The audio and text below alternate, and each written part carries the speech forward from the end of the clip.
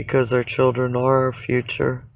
And I do believe that this is what most of us are in the movement for our future generation. This man, David Riddell, has allowed in a level 3 sex offender and a child molester, a convicted child molester. They both have given excuses why they're not guilty. Government set them up, but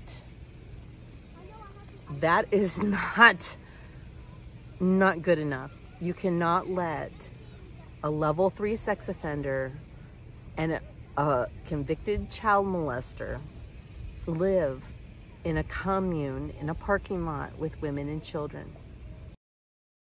Diddling each other, touching each other, whatever.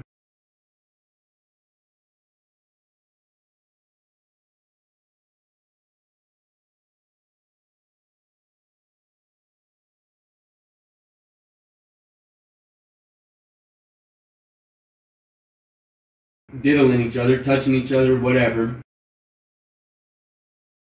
I was told last night by D that that was all my fault and he's gonna run me out of here, so. What? Yeah.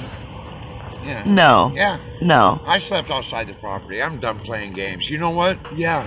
It's That's not. what I came for. It's not your fault. No, I know it's not. It's drugs and alcohol. Yeah. It's called methamphetamine. Yeah. And alcohol. Yeah. That's what it is. That's what I had told the police last night. You know, I'd have called the sheriff. There wouldn't even be kids out here no more. Right. They'd be in Child Protective Services. That's where they'd be at. You don't do that stuff, man. Yeah. You don't do that. Yeah.